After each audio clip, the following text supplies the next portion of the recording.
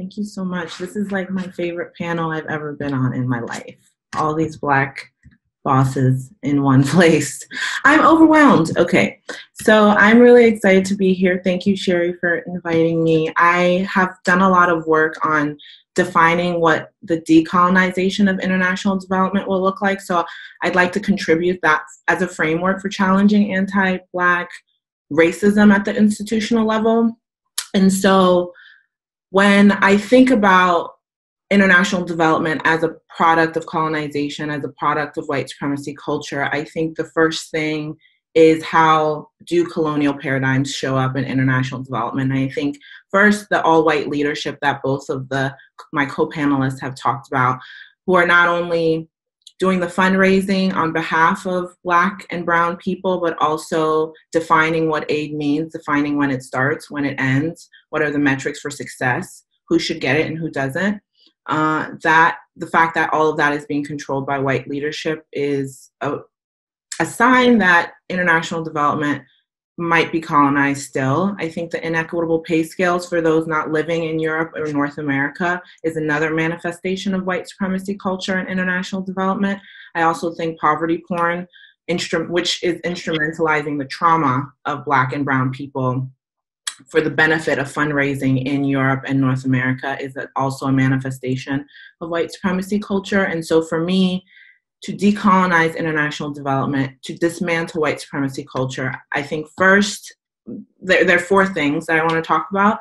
First, I think it means to understand colonial histories and trauma, because I think oftentimes the space that is held by white-led development institution perpetuates that history. And so I do believe it's inappropriate to enter a country or a space, no matter how little time you have to prepare, with no understanding about how whiteness, white bodies, your institutions, money, your institutions, all white leadership can be disruptive and triggering based on that nation's history, and can be disruptive and triggering based on the amazing, in my opinion, Black women, especially on the continent, and like the women on this call, who are doing the work for their communities and live outside of timelines, project timelines, because they live there and they are of there.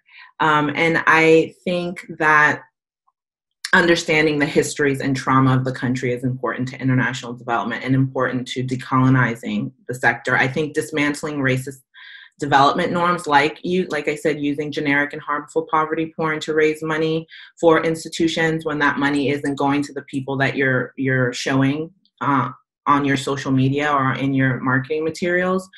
I also think, like I said, paying people significantly less because they don't live in North America or Europe. There's a lot of reasons why people think that this is appropriate, and I think it's actually quite demoralizing and problematic, especially for the people who always get the shortest end of the stick, which is oftentimes Black women.